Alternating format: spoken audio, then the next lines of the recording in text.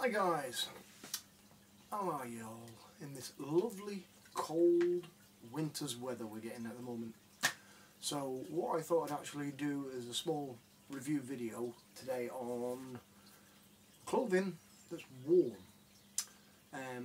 Basically you've got so many things out now. You don't have to buy name brands or anything, but you get a lot of heated jackets, heated gilets, heated shells, things like that, where you can just keep yourself above freezing in this kind of weather. I mean, to give you an idea, it's what, mid-January now.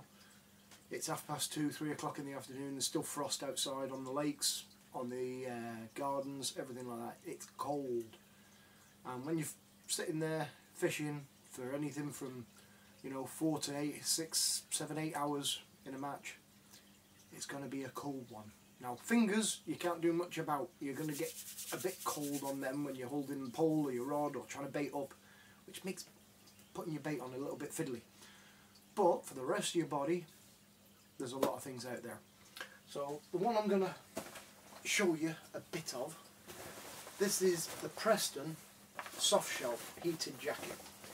Now a lot of people have been on about the Preston one, saying you need your own nuclear thermal plant to get it warm. No, I've got a cheap block, which is a 10,000 milliamp 20 watt. That keeps it going on a high heat for about 3-4 hours. If I want it on a low heat, it'll do 7 hours easy. But when I wear it, I'm wearing it with a base layer and the jacket, and then I've got my waterproof bib brace over the top of that. But the base layer and the jacket, I'm warm. I'm warm from the ankles up. Feet, another matter. They're the buggery ones to keep warm. I've tried numerous different socks to find out what's the best. Preston Celsius ones are good. Sealskins, if you can get them, naturally made of sealskin by the way, just in case you're worried. Sealskin they're really good.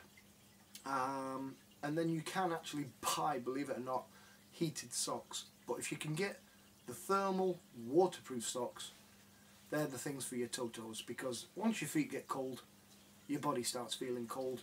Doesn't matter what you do. But for trying to keep the rest of you warm, yeah, Preston jacket. To give you an idea, I'm going to do it best I can without having to put it on. It is a soft shell, waterproof sort of material. Well, I say waterproof, showerproof. I've been out in some downpours in this over the last couple of weeks, and it's kept me fairly dry. I had a really heavy downpour, and yes, the water got through it a bit, but as soon as the heating element turned on, dried out. Win-win. It is fairly well reinforced around the shoulders, around the sides, and your zip pockets zip up nice and solid. They're not the waterproof zips that you get on some of your layers. As you can see, they're just a normal zip, but they're fairly sturdy, fairly strong. Big hard rubber toggle on it as well, so you can always find it in the cold and in the wet to get your pocket zipped up.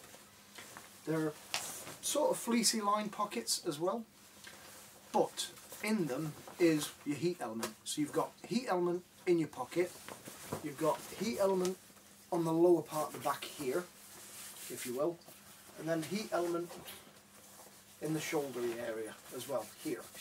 I believe that's where it is. I am going to just check my book just to make sure that's where it is. Yeah, top part of the shoulders, lower back and pockets. There are 4 settings for it. You've got low, medium, high and very high. Very high, unless you've got a 20-30,000 milliamp battery, it'll drain your block down from full within about 3 hours, but it will get warm. It's not, I'm not going to say you're going to sit there in a sauna, but you'll get warm, You've also got your standard hood with your pull-type toggles if you want to wrap it around your neck. Your inside of the zip line has got a little fleecy area on the inside, and then a flap as well, just to stop any water from running in, getting down your front, everything like that. Now, the other thing about it is, yes, you have a chest pocket. Now, the chest pocket seals up a bit different, if you can see it. That one does seals up that little bit better, with a bit more protection on it away from the elements. So if you've got like your phone in there or anything like that, it's going to stay a bit better dry. And then inside the left hand pocket is your USB-C cable. And that's what plugs into your power bank, if you will, or your power block. There's USB-C cable. So that is that. It's all Preston logoed as they normally are. Big Preston Innovations written on the back. It's written on the front of the arms. It's on the bloody bottom. It's on the bottom of the cuffs.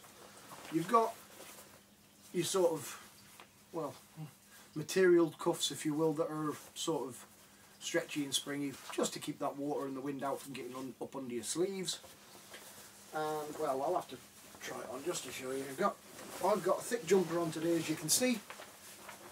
If I stand up like that, zip it up, you can see that is not a bad fit for me, and this is a large. Now I'm 5'11", and I'm just shy of 14 stone, so the large is the perfect fit for me, and this is with a jumper and a t-shirt on, and I've still got bags room. It's not too tight, it's not restrictive, so you'll be able to get away with wearing this with quite a lot of stuff. With that, mine needs a wash, well, a wipe clean. It is wipe clean material really. If you're going to wash it, you want to be careful how you wash it. There is instructions and all that in it. Your button is located on the left, sort of just below the collar, if you will, on the left hand side, and it's just a I'll bring it up to the camera a bit. It's just like a plastic disc that you press, and it'll go through the colours. The colours will refer to how much power or heat you're using, and it'll just get warmer and warmer until you recycle it back to green, I think, which is the start. You can turn it off, of course. Once it's on doesn't mean it stays on all the time. You can just keep pressing it, it'll eventually go off. For base layers, there are numerous base layers you can buy. Don't ask me which one's the best. I was looking at everything from Halcon Hunt sort of base layers to Under Armour to Gore-Tex to Guru, everything. I ended up going cheap and cheerful. So it came as a kit. In fairness, I say I went cheap and cheerful. Got this for Christmas off my sister. I went for the cheapy cheerful ones, if you will. 40 quid for the leggings and the top. And that is the Daiwa, which are, of course, they're basically polyester. And these are large as well. You know, it looks like a very thin, small waist, but they do stretch fair. They do have, which is a lifesaver, a fly at the top. So if you want to sort of relieve yourself while at the bank, and you don't have to take everything off and get it all down and everything, zip, ideal. Stops everything from getting blooming freezing cold. Again, they've just got a little bit of Daiwa logo in on it. They're fairly tight. They're like wearing a pair of what do you call them? Gym trackies, if you will. Hug your body nice and tight. Nice cuffs on the bottom of your feet as well, or on your bottom of your legs to keep the wind from getting in there. Tucks right into your socks and boots. Nothing gets in. And they are fairly warm. They're fleece lined inside, and they keep you nice and cosy. And the upper layer is just the same. It's almost like a soft shell top, if you will. It's all windproof fleecing stuff, fleece lined inside, and a little zip up around the neck to get that nice and cosy around your neck, which with me, I've got a bit of a bigger neck than usual, so it's not the most comfortable. But that again is the large base layer. I've got bags of room in it. You know, I'm probably, if I wanted it tight, I'd have gone for a medium, but I'm not a medium in anything else. Why would I do that? It's the usual stuff by their waterproof gear. Is it Sunridge or whatever? I'm trying to see if it's on the blooming label here. I can't see it. I've washed it a few times. I think it's Sunridge in it that do their jackets, bib and braces and things like that. It's them.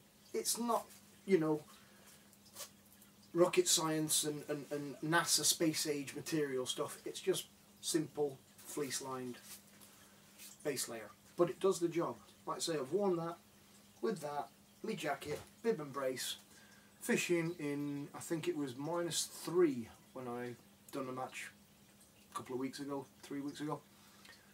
I was cosy. Like again, Toto's got cold. That was it. But that was my own stupidity for wearing the wrong shoes with the wrong socks.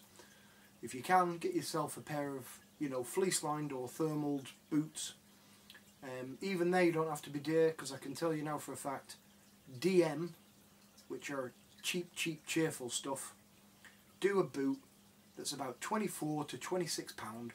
It's fleeced, it's waterproof welly type material up to the laces at the top, and then it's just a normal hardy material that's scratch proof, thorn proof, wind proof. The laces go all the way up in an overlap to tighten around your ankle, and then they do an even longer one that's almost like it's like a hunting boot, if you will, and I think they're about 40 or 50 pound, which is still cheap for what they are. Total waterproof, total windproof, scratch proof, thorn proof, everything for cheap. Brilliant, you know, because like I say, I have to go on a budget as well at times, and that's what I got. You can go for dry fish. Dry fish boots are quite good by Preston. Don't get me wrong, they are. Don't know how thermal they are or fleece lined. Again, Halcon Hunt, very, very good. And then you've got other ones that do like a fleeced trainer boot. So you've got your big brands, Corum and all these as well, do them in your carp fishing gear. So pick and choose. But on normal welly, bob if you will, like a Dunlop welly, it's not going to keep you warm on the bankside in the winter. So make sure you've got some warm footwear, warm socks. Again, sealskin, Celsius, stuff like that. Very, very good. Got to keep that water and rain out of your feet, because once your feet get cold, you are on a losing battle. Okay, so yeah, that's all I was going to show you today. Quick little review. The Preston jacket sort of thing, the heated jacket, which, like I say, get yourself a 20,000 milliamp power pack with 20 to 30 watt output. USB-C, it has to be, because that's what the plug is. And yeah, you'll stay toasty on the bank, and that's what you need to be. You need to be comfortable, because if you're not comfortable, you're not going to concentrate, you're not going to enjoy your day, even if you're on a pleasure session, you know. So there you go. Tight lines. See you on the bank.